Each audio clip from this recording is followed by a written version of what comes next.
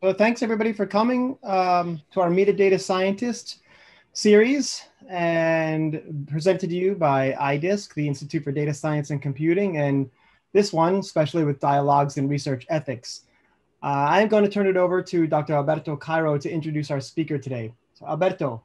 Hi, Michael. Happy New Year, everyone. I think that this is our first Meet the Data Science of 2021, right? Correct?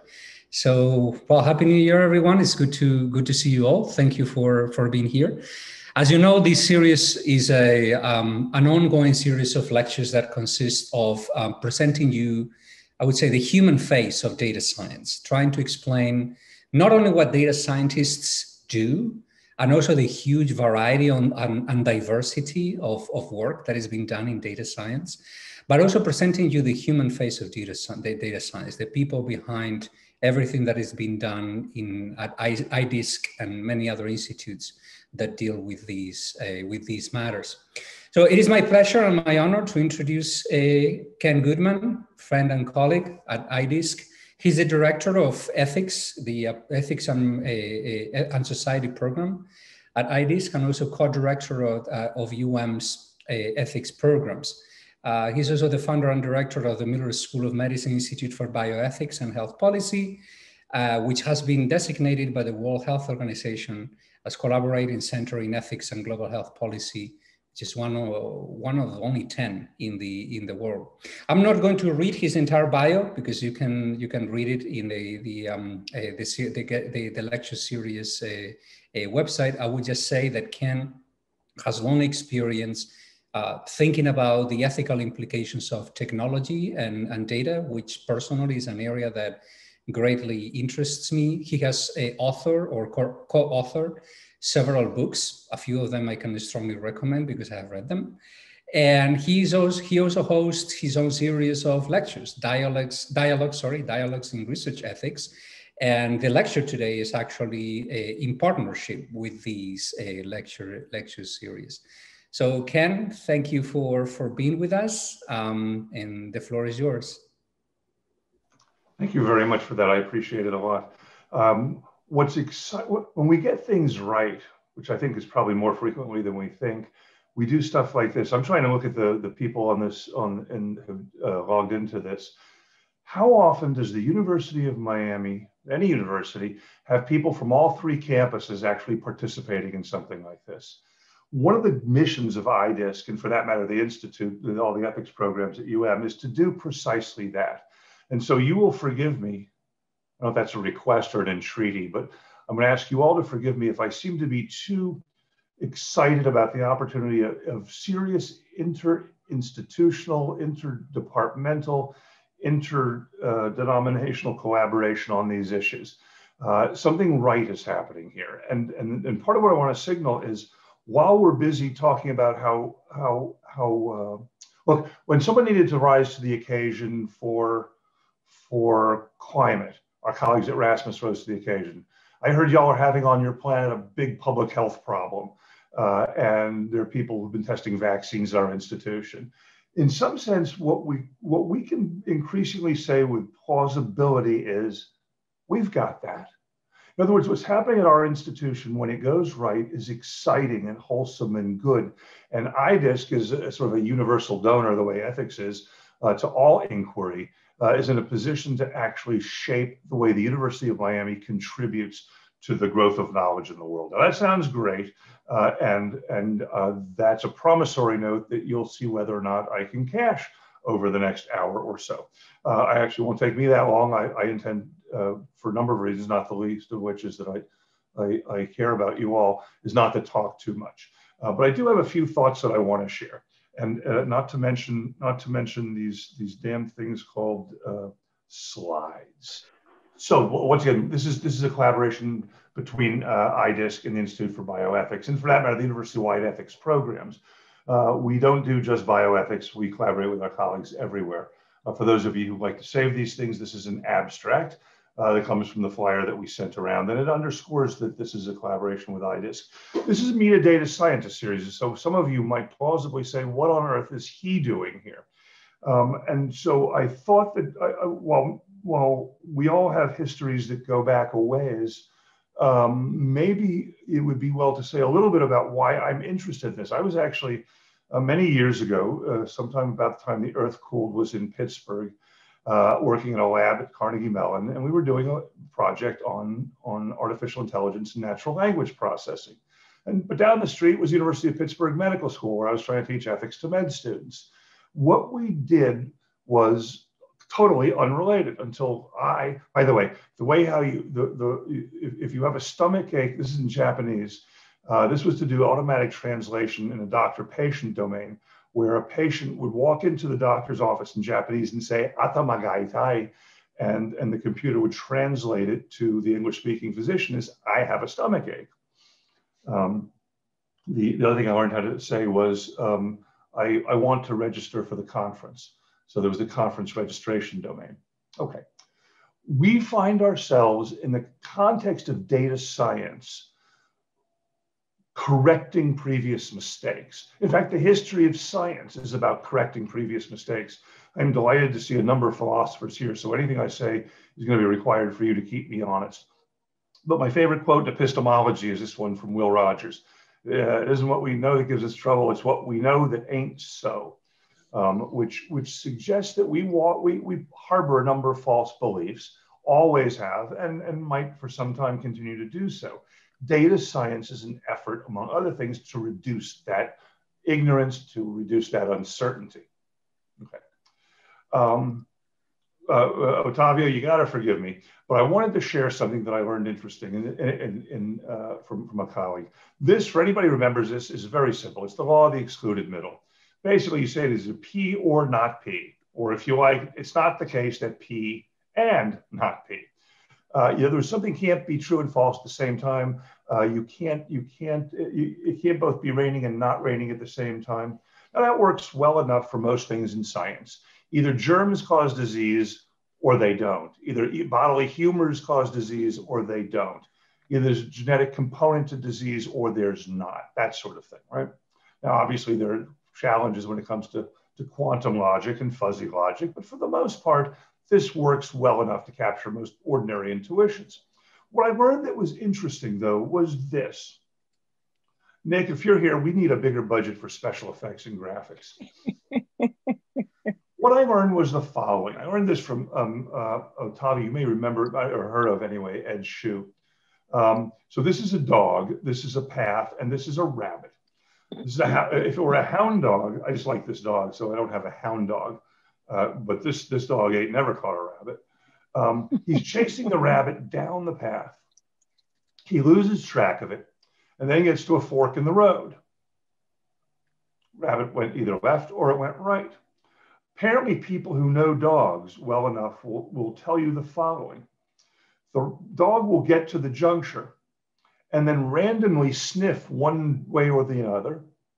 And then if he sniffs left, for example, and he gets the scent of the rabbit, he'll head off that way or right that way. But if he sniffs left and does not get a scent, he will then immediately run off to the right without sniffing. Does the dog know the law of the excluded middle? In other words, it's got to be one or the other, can't be both. And he manages without doing an additional confirmation or test to actually find the rabbit, at least in principle. Okay. When it comes to data science, we have a number of traditional methods for all science for that matter. And for those of us who have an interest in this, this is the history of science, of all the sciences, of physics, of cosmology, of biology, and medicine. We try and understand the world, generally speaking, more or less, by framing hypotheses and then by testing them. We do observations, we do experiments, and we do at least more or less. I mean, the debates in scientific about scientific method in the philosophy community are large and long-standing. What's happening with data science, though, is something that's changing. And I think that's what I want to spend most time talking to you about, because I think it raises really interesting and important ethical issues. Okay, so a little bit of history of data science. The great Al-Kindi, this is 801 to 870. Those are not page numbers, that's the year. So he's in Arabia. He's a cryptologist. He's a logician. He's a philosopher, and he says, you know, if you have a simple enough text, a plain text he called, just a bunch of text, and you start looking at that has characters in it, you can actually calculate the ones that have the greatest frequency. And once you do that, you can start filling in the blanks in any other text based on frequency of characters in your language. May work better or worse for different languages, but this is where the origins of cryptography. You can actually make inferences about the world simply by looking at the recurrence of something, in this case, in just a long text or so, okay?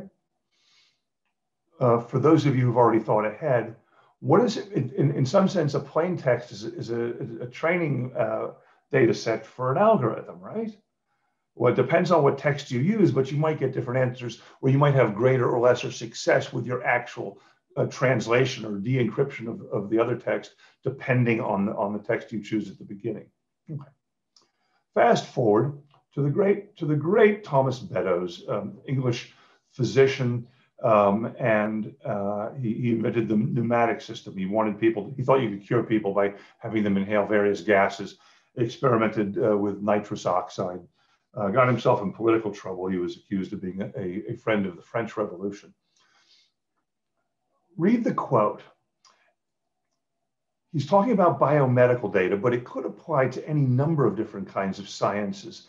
And in some sense, it's what we do now in a lot of the sciences. All of the things that happen, all the interactions between clinicians and their patients generate, well, he calls them facts. Remember facts? Anyway, he points out that we just do a terrible job. This is obviously in the 18th and early 19th century, a terrible job of collecting that. We don't observe things very well. And when we observe them, we don't do a good record keeping. He counts that as important observational data that is on an ongoing basis being lost. You can see right here the origins of Archie Cochrane and evidence-based practice. How many articles are published in the literature each year, and how familiar are you with all of them, right? We can't, it used to be you couldn't keep up with the data, now you can't keep up with the literature. But in any case, you see the problem. We have muddled through methodological challenges. We're generating a lot of data, and we're losing it. Let's skip forward, actually forward and back at the same time, actually mostly back, but the consequences follow Beddoes. So Pierre-Louis, a French physician, started looking at outcomes from bloodletting. Everybody remembers the origin of bloodletting, right? This is based on the humoral theory of medicine. There are 4 bodily humors. There's black bile, green bile, phlegm, and blood. And when they are in balance, you have too much of one, too little of the other, that's what causes illness. He actually looked at a bunch of bloodletting examples and found out that people who were bled by surgeons, I don't know if any historians here, but as you know, in the old days, surgeons, for example, were also barbers because they had sharp objects. And so during the humoral theory of medicine, if you had too much blood, they would bleed you. And that was actually the standard from the Middle Ages up through the early 19th century. Certainly in the late 18th century, George Washington was famously overbled by his physicians. George Washington was killed by his physicians who bled him too much. Louis' work had not yet made it to the New World. But look what he's saying. All we have to do is count. It's methodologically trivial, but it made a big deal at the time when you applied it to a bunch of data we're collecting about, well, cutting people open and taking their blood out. For those of you interested, we're going to talk about confirmation and reproducibility in a second. But imagine all the confounders. So this is an example that some of you know that I like. What malady might you have that would actually be managed or cured by bloodletting? I don't know if chat's working or not. I can't see it, but that's the first quiz of the day. What malady would you in 2021 actually treat by reducing blood volume? Moving on, and now really fast forwarding. The tools we use for analyzing the data are changing really, really quickly. Professor Cairo was kind enough to point out that when we started the Dialogues in Research Ethics series, I'm going to be giving a number of shout outs during this just because it's my privilege to do it. This was something that Norm Altman and Wayne Stryline and I cooked up 29 years ago, just a really long time ago. But so is 1956, which was during my lifetime. You see people moving a storage device at 5 megabytes of data. I don't have a watch like this, but this watch has 32 gigabytes. So our tools for data science are changing, and they're changing really. Oh, did I go in the wrong direction? I went in the right direction. I've embedded the slides. Okay. We talked about hypothesis testing, observation. We talked about tests. We talked about experiments. Now we don't do those so much anymore, or we still do it, but data science is in some sense relying on other people doing this. Now, instead of testing hypotheses, we seek patterns in repositories of data, right? So we have an ordinary relational database. Is very important for this. You can look for patterns there. In fact, anybody who does an access chart is learning something about how things might actually change as you add data to your database. Right? We're using these a lot right now to calculate how to manage the distribution of vaccines, for example. Varieties of statistical analysis, which we've done for a long time. Including meta-analysis, which if there's time I want to talk about, and then machine learning, which in its origins, they used to call knowledge discovery in databases. Namely, we're looking for patterns and sequences and that sort of thing. Scientists always look for patterns, and that, as you know, produces a problem of induction. But for now, we have tools, and very powerful tools, that help us with that. Now, that's how you run an experiment these days. There's a lot of work that goes behind it, but at the end of the day, you've got the database, you've compiled the program, you've established the query, you hit enter, and that's what it is to run an experiment in the world of data science. Okay. That's produced a number of interesting challenges for us. And it doesn't matter whether it's machine learning or ordinary biostatistical technique or a simple relational database. It has given us a number of challenges. And these are challenges everywhere. We can talk about it in terms of health information, but we can talk about it in terms of other information too. In part because what we've learned in a digital world is that a lot of information about how people live matters for their health. A lot of things matter for everything else, and that's what we're discovering. And so we live, however, in an ethics and regulatory environment that emphasizes what's called secondary use. I believe that's a kind of a mistake. I think it's an ethics mistake. And if there's time, we'll get to that later. But the idea is that we have a regulatory reliance on downstream data use. So if you are well, I can't see any of the people now, but suppose my nurse is online, or my physician, and my physician examines me and writes a report. And in her report, she basically gives an example of what malady shall I share with you? I actually, in updating my allergies, had to remind them that they have not noted that I have an allergy to cats. And I'd appreciate if you have any cats anywhere near your screen or your camera, you take them away right now. Is it okay for somebody to analyze the electronic health record to find out how many patients have an allergy to cats? And we have gone to great trouble to try and make it, to arrange it so the consent process is there, so this de-identified data can be used that way. I think that's most people, when we've asked them, say, yeah, if you're improving the health of populations, if you're improving transportation, if you're improving energy efficiency, if you're improving the environment, then the idea that we need to get consent from everybody on Earth to do these things is a non-starter. All of these things circle each other. We need to make sure we protect privacy, but with adequate encryption and privacy algorithms, the role of consent changes, and we need to do a better job doing that. I think we're doing it here. I think I saw where the All of Us program is having a session next week on how to use the All of Us Research Database. Now, those of us who are in it are there because we consented to it. But I'm of the view that there's a lot of latent consent in data use. Okay. I also think it entails an artificial distinction, the emphasis on secondary use, among clinical research and public health data. The one becomes the other, becomes the one, becomes the other in a circle. But we have, well, we have privacy rules for clinical data that come out of US legal system. We have regulatory rules for research that come out of Tuskegee and Nuremberg. Public health is a challenge only because I actually heard y'all have people in your community who don't get vaccinated. Come on, tell me that's not true. I'm new to these parts. I can't imagine someone would do such a thing.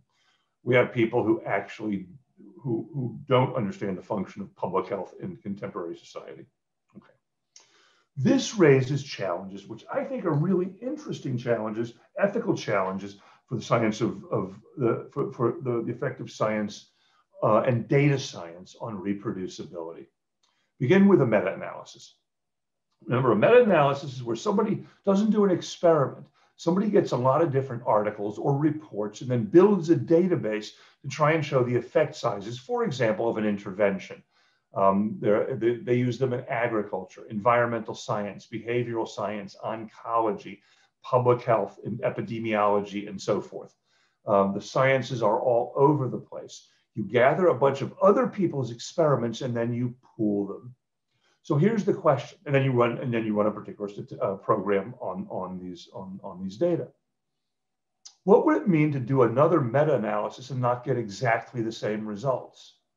If you pick the same studies, the same articles, use the same software, you'd have to reproduce or replicate all of these, wouldn't you? And if you don't, then something is interesting. You picked different studies, or you did different software, or you didn't manage missingness in your instantiation of the version of your software. Here's an IDSC Ethics Institute collaboration that we should get Ken and Nick to agree to. Here's a ethical issues related to computational calculations involving missingness in statistics. And every statistician knows the problem of missingness, which by the way is also just a really cool word, and knows how that can confound an analysis. How confounding is missingness? How confounding is it for our clinical trials? Or how about in our use of Triton at IDSC to actually try and crunch lots of data? So there's an interesting problem, I think, there, a conceptual one, an epistemological one, if you'll forgive me. Okay, I think that for data science, reproducibility and attention to it emphasizes data quality, software engineering, and so forth. Version control, this is an idea that I owe to this is my second acknowledgement. I don't know if he's here or not, but I do want to tip my hat to Richard Bookman, whose insights about these over the years and whose support for the Ethics Institute over the years has been important. That thinking about version control as an ethical issue, I think, is a very important insight. It might explain failures of reproducibility in the context of large data sets, right? I think it entails the following. The need for improved confidence measures for corroboration, confirmation, replication. That's a nudge and a wink to Otavio Bueno and our colleagues in the philosophy department. I know scientists are really excited now about the problem of reproducibility, but philosophers have been worrying about these confirmation, replication, corroboration for a very, very long time. What's a crucial experiment, if there is one, that will settle a scientific dispute? It became a problem for biomedical science when we realized we're spending a whole lot of money on studies that are contradicting each other, not confirming each other, and not guiding us in practical applications, by which I mean for clinical care. But these are long-standing epistemological problems, and I think that if we do reproducibility right, I saw at a glance earlier that Dr. Johnson from the writing program, her colleague April may have been there as well. I'm not good at image processing. Have been doing a lot of interesting work in reproducibility. AAMC gave Joanna an award 2 years ago for a project on reproducibility. That this is to best seen, I would argue, as an ethical issue related to data science that is under-addressed as such. Okay. In some sense, we're talking about data, or data about data, data quality, the points that I made earlier. How do we curate our data? Who's curating the data? In the early days of meta-analysis, what they would do is they would make photocopies of articles. For example, in the ones that come under environmental science and oncology. So in oncology, they get a bunch of articles from leading journals studying whether or not this particular drug, what the 5-year survival rate for this drug is in the literature. So suppose there are 10 articles. Well, they'd photocopy the 10 articles. They would take the photocopies and they would cut the tops off of the article so you couldn't tell what journal it was, to try and prevent there from being the introduction of any bias into the curation of other people's data. By the way, it's also a beautiful example of secondary use, because the people who consented to the trial wherein they tested the cancer drug or the environmental intervention didn't give consent to anybody doing a meta-analysis. And yet it would be preposterous to suggest you need to get consent from people because of that secondary use of data. You don't know who they are. So if you're a data fundamentalist, you might argue that, oh no, I need to consent to all subsequent uses of my data. Okay, look at how much more data we have to deal with now. In the context of healthcare, patient-reported outcomes, a fabulous new source of data that goes straight to Beddoes and Louis, if you will.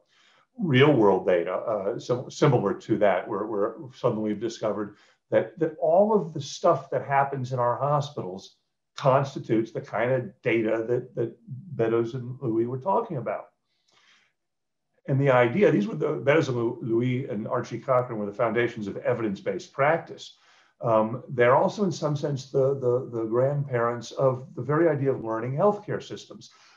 There's a brief sidebar. There was a patient at the University of Miami who asked, and by the way, if you haven't done this yet, Google Learning Healthcare Systems. There's a journal by that name, exciting growth in literature about how we do a better job collecting, analyzing, storing, recurating, reanalyzing, reproducing data from every clinical encounter there is. If we don't get that right, we're losing a whole bunch of data. So a UM patient who had prostate cancer says to his physician, recommends a treatment.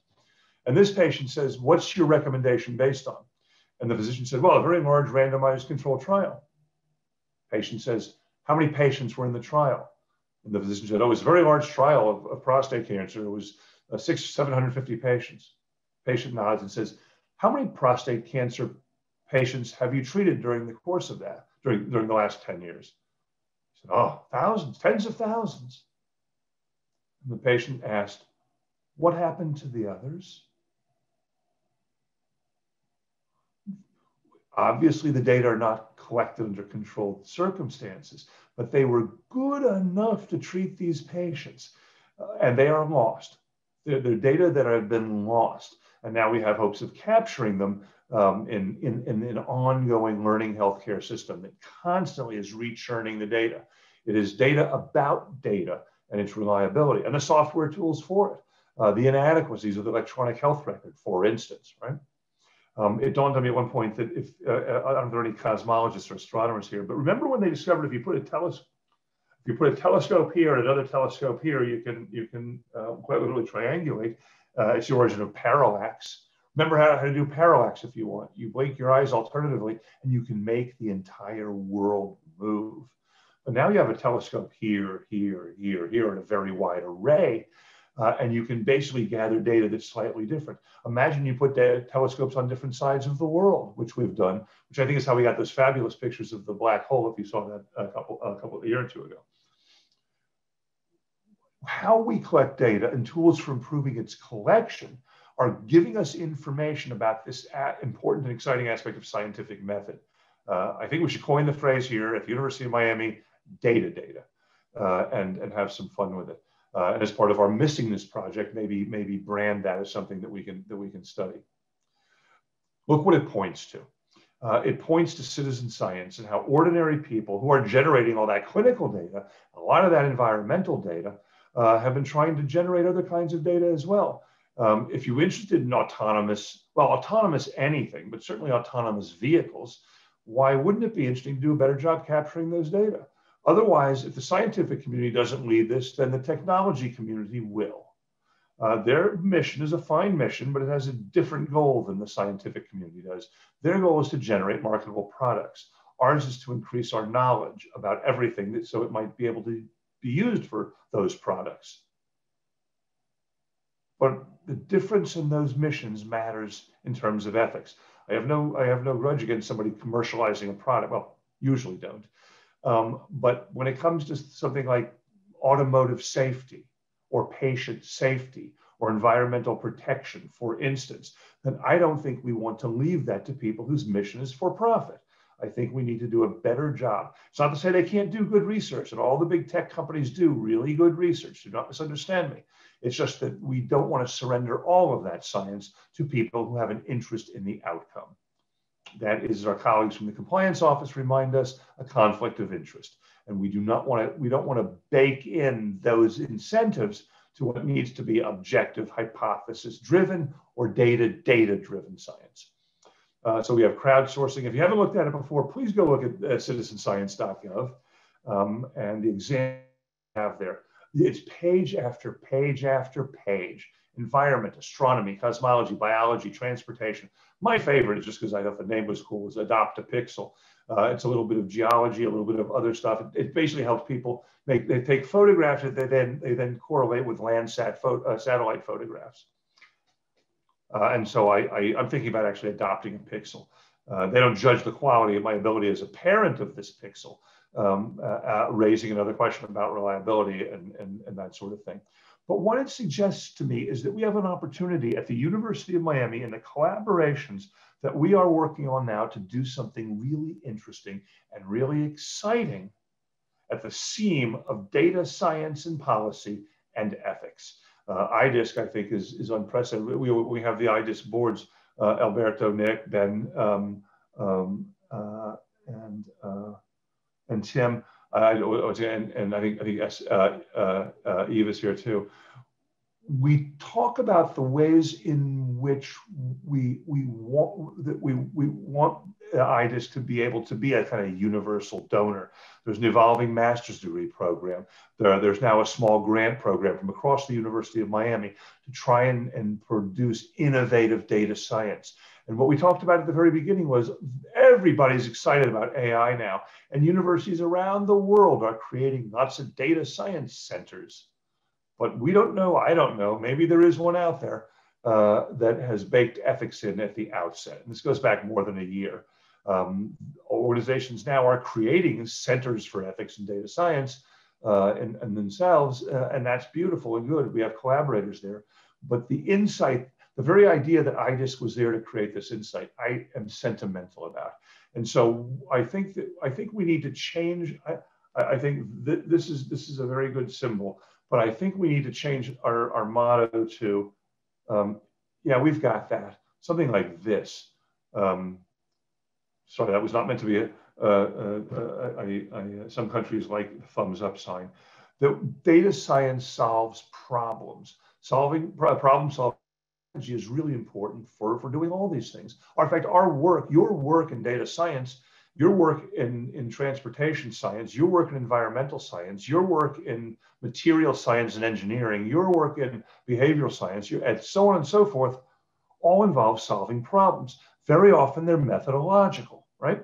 But what I think that IDSC is able to do in a way that, you'll forgive the phrase, is ethically optimized, is help you solve those problems. It's not just buying server time.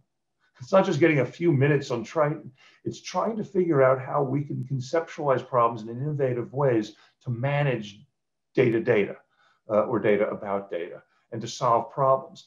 I'm concerned as a matter of policy, ethics, and the history of science that experiments have changed. And what we do is experiments on data themselves. That is, we don't analyze the world the way we used to. We analyze other people's representations of the world, by which we call information, data, and that sort of thing. Remember, data, information are not synonymous. Data, a bunch of zeros and ones for the most part. It's when we start. The user interfaces that we come up with, how you, Dr. Cairo, what have you discovered in the visualization of data that actually can affect people's beliefs and its confidence? Is it possible, Alberto, that someone might actually use figures and images to deceive people? And you are asking, is that a rhetorical question? It is quite, must be joking, rhetorical. Right? It would mean standing up, and that would be unseemly in the middle of a Zoom meeting, since I'm not wearing socks. But to pick up Alberto's book, How Charts Lie, right? This is what is doing, and what IDSC is doing, and what the Institute for Bioethics and the ethics programs are doing is saying, we want, as the world of data science evolves quickly, to be able to say that our competence, if not our expertise, is going to help our colleagues, and for that matter, our communities, to address these problems. Imagine, hey, Nick, how about we do a citizen science project for Miami-Dade schools? Something that would get kids either taking pictures of stuff or texting us. I send an email to the CDC every day, right? Imagine we did a project, an educational project for Dade County schools students, and have a PI. There you go. Let's have a high school PI for projects. Let's have high schools with lots of PIs to read Alberto's book, to look at how you can take exactly the same kind of numbers, if you want, and use them to deceive people. I've even heard that people can use that when it comes to statistics. An ugly rumor that I assume someone's going to disabuse me of. That is to not say ethics is not something we strap onto the side of the science. It's not an additional ethics module here that we have to find. It is we believe that in the actual course of doing this, in the course of writing the software, we're worried about version control, annotation, provenance, and so forth. In the course of actually study design, it may have to do with what reagents you're doing, whether you're sharing your data, whether you provided good lab results, whether you've suppressed anomalous results or not. I mean, the core curriculum and responsible conduct of research is about methodological issues. We sometimes frame it as compliance, but I would argue it's what good scientists have been doing for a couple of thousand years. And when we support that, when we link responsible conduct of research and data science, call it or data ethics if you want, and that was AAMC project. They linked our responsible conduct of research with reproducibility. That's a novel idea. That's a cool idea. And IDSC and the Institute for Bioethics, which has an unhappy acronym. IDSC actually sounds kind of nice and engaging and memorable.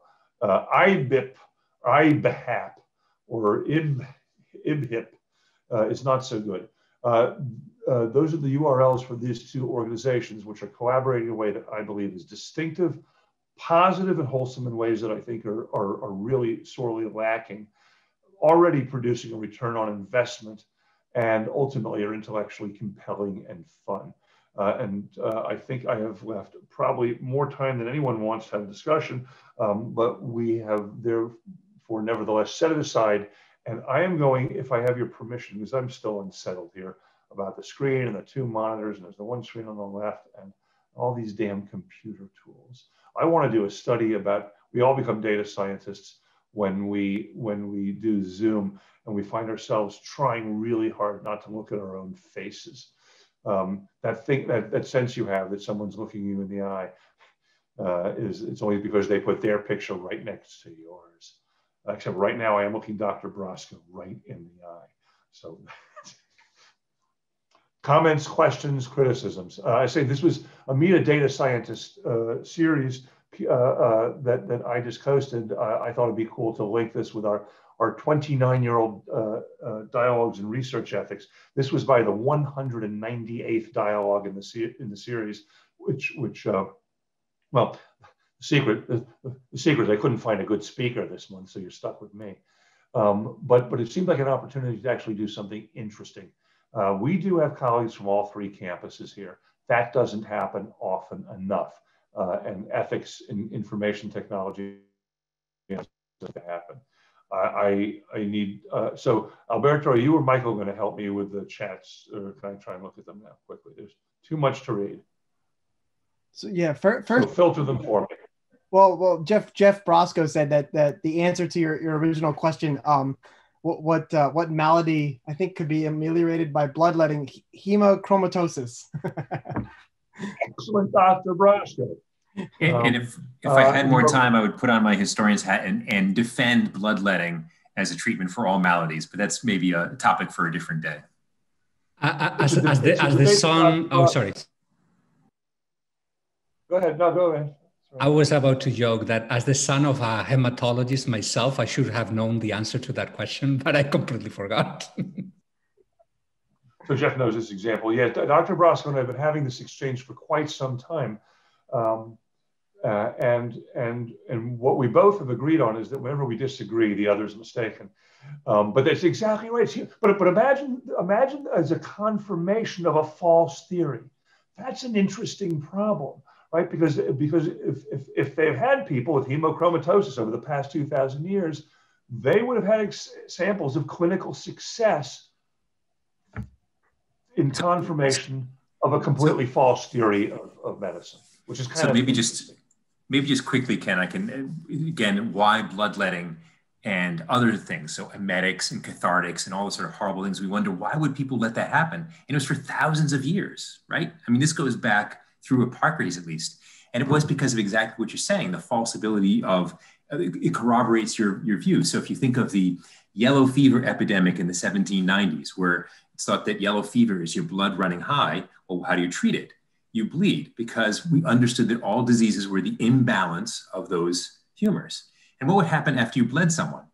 Well, they might live, because not everyone died. And you'd say, aha, it worked. The bloodletting was perfect. Or that person died, and you'd say, well, we didn't bleed them enough. We didn't start early enough. It was God's will. So there was always abundant examples of how emetics, cathartics, and so on worked, quote unquote. So that's why we think it persisted for so long. And can I lead into a question then, which is, and this will be for the whole group. If you think about Pierre Louis and his numerical method in the early 1800s, part of why he made that advance in thinking about numerical method was because the French hospitals, the Paris hospitals, existed in a way they never had before. So suddenly you had hundreds of patients lined up one next to each other, and it made sense to count off how things were working or not working. So a lot of historians have argued that before you had large hospitals like that, it would have been really difficult to get your data.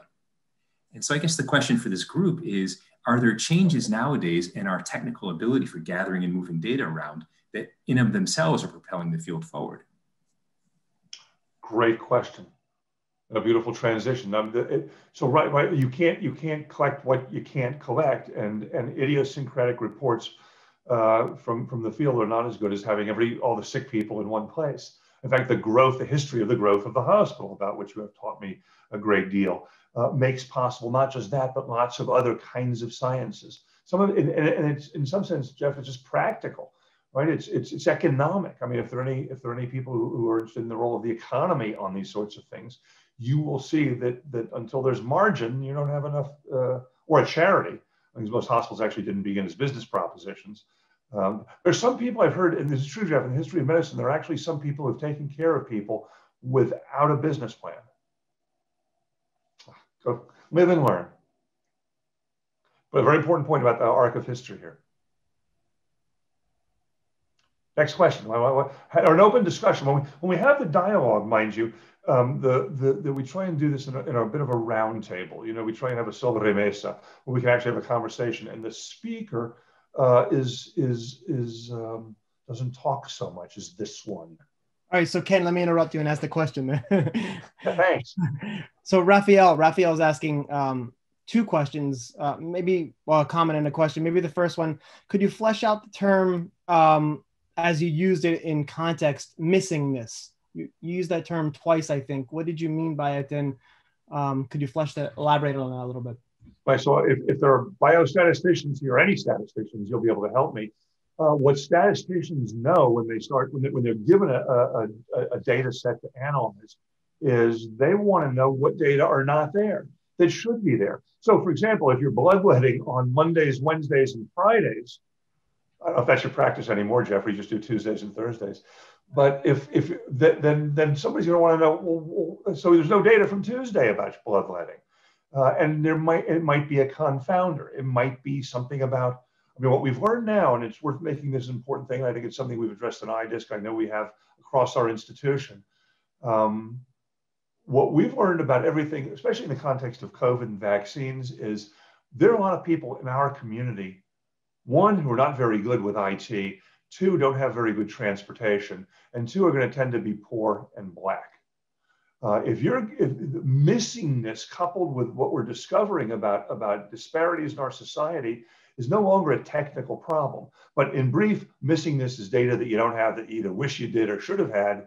I'm suggesting that missing this raises ethical issues, especially in the context of what we've discovered about our society. A learning healthcare system, which I think is a really cool idea, is going to be a health system with a learning disability if it doesn't make sure that it's learning from all the patients in its community. We've got to get this right. I know some of you all are as worried about that as I am. Let's frame it as an opportunity. Well, another comment from Raphael is actually, this was originally when you were talking maybe earlier, data sharing should be, this is more of a comment here, Ken. Data sharing should be okay, provided it is aggregated and cannot be traced back to the individual or used and shared to large for any reason. Agree completely. That was to leverage, actually. What's that? To leverage for any reason. Yeah, it wasn't too large. That was a typo. To leverage for any reason, like if you try to target someone for an ad because they have hemochromat. Right, and so what we see is a kind of renaissance in people trying to hack systems to find out how to prevent them from being hacked. Right, there was a very important article in Science a couple of years ago where somebody just took a tube of blood and by various kinds of cross-filtering and whatnot was able to make an inference about who the blood came from, a quote-unquote de-identified vial.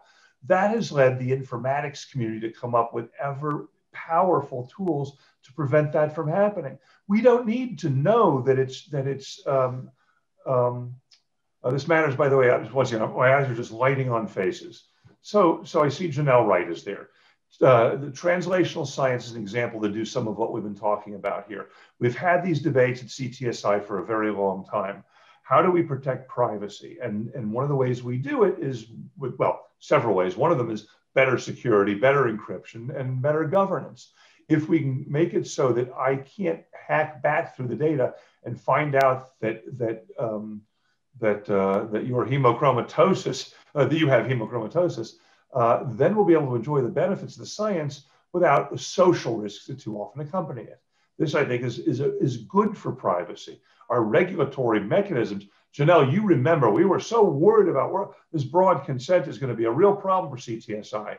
Guess what the NIH now requires, or permits rather? Broad consent. If I'm willing to consent broadly, don't stop me. Make it easy for me. That's why I gave my blood to all of us, and I think it's a cool project, right? They're linking my genome to my electronic health record. You know, it's how you manage the data, how you communicate it, how you give the benefits of it. You know, it's the physician who finds out the patient's going to die and calls up and says you're going to die, and the patient says that's terrible news. It couldn't be worse. Doctor says, yeah, it could be worse. I'm trying to reach you since yesterday. We don't do a good job of this now about communicating. In fact, patient communication. I've heard that there's some politicians who are not very good communicators. How it is that the industry, the automobile industry communicates so well and professionals very often so poorly. How we frame probabilistic concepts to lay audiences with comparatively low literacy is a real problem. I think in some sense, the conclusion to a lot of our problems, and Raphael has encouraged this, one of our problems is we need to increase all of our literacy. IT literacy needs to be increased among people in the sciences and in the clinical sciences and the environmental sciences. Ken, thanks. I'll read a couple more comments here from Jose Fernandez Calvo. 2 comments from Jose. So first is when you were talking about collaboration. Collaboration should include the law school here too. There's much interesting work that requires collaboration with lawyers. So you can comment on that. And then also interesting example. One at a time, Michael, one at a time. This is a very important point. And there are several people from the law school who are involved in IDISC. Many of you know the work of Professor Michael Frumkin and others there who are really interested in these things, especially in the ways that data are shared on the internet, that sort of thing. In fact, Ottavio, who's the co-director of our data ethics and society for IDISC, and those that we've reached out to Michael and other people in the law school. There's a good question for you. Is this being communicated widely to the law school? We actually have had lawyers give talks as IDISC. It's maybe does the law school know about this? And the answer is, I think, well, that's why our colleagues in communications, when they send it out through, our university is cursed, or not cursed. That would be the ancient, the evil spirits theory of disease.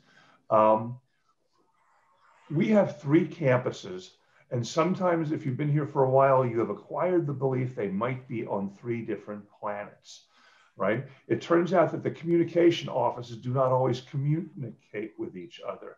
That if it's on if something starts on the medical campus, that no one could possibly believe that anybody in engineering, nursing, or music or the law school would have any interest in that. Dr. Kurtman and his colleagues at Erasmus. Why would anybody in neuroscience care about environmental science or laboratories at Erasmus? That's because the laboratories at Erasmus have these aplesia with really cool big neurons that people are studying for neurology. So there's a group in Coral Gables studying that. There's a group in the medical campus studying it, but all the samples are in tanks with scientists at Erasmus. So at least Ottavio, you, Nick, and I have reached out to the law school for an advisory board for data ethics and society. Excellent point, well heard, and we're on the case. Excellent. So this other comment from Jose. Jose, maybe you could, if you're still here, you can unmute yourself. I forget which, what the context here was, but he says, interesting example is the work of Oxford Internet Institute, in particular, Sandra Wachter's work in bias and discrimination in AI that was incorporated by Google and Amazon to deal with anti-discrimination legal regulations of the EU. Yeah, just her work is interesting because it takes the anti-discrimination research that it's doing and bias research in AI to the practical, right? So Google incorporated her work in TensorFlow. Amazon has just incorporated it into their work on and so it's interesting that the practicality of dealing with the lawyers have to deal with the practical of every day, and we're in a bit of a philosophical realm with, and so this is the connection to reality that I think is really good to bring down the work to practical applications like TensorFlow or whatever you're working with in AI. But that it incorporates, discrimination in your AI directly into the software that you're using, and that should be, widely disseminated, I think. Right. Let me before 2 people, Ben and Ottavio have had to drop off. It's actually 3 minutes to go. Let me thank you all. I mean, that we've had this opportunity at our institution to do something cool and wholesome and interesting and practical. It matters a great deal. We don't often get together this way, but IDISC is helping to fledge that, and it's been a real privilege to be able to contribute. There are colleagues who are in staff here I saw Johannes Stamatis pop up. Forgive the shout out, but we've collaborated with our colleagues in compliance, in the law school, on all 3 campuses. When we get this right, we understand what universities are about, and I am sentimental about that. Please remember that, and not how hunting dogs chase rabbits.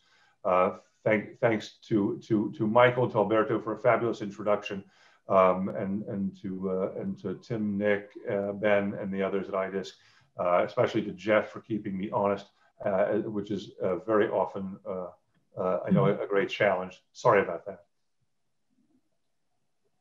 Thank you so much, Ken. Thank you, everyone. As I think that Michael wrote in the chat window, remember that on January the 27th, we will have the next Meet the Data Science event with Yelena Yesha. So please don't miss that one. It's going to be super interesting. And thank you everyone for attending. See you soon.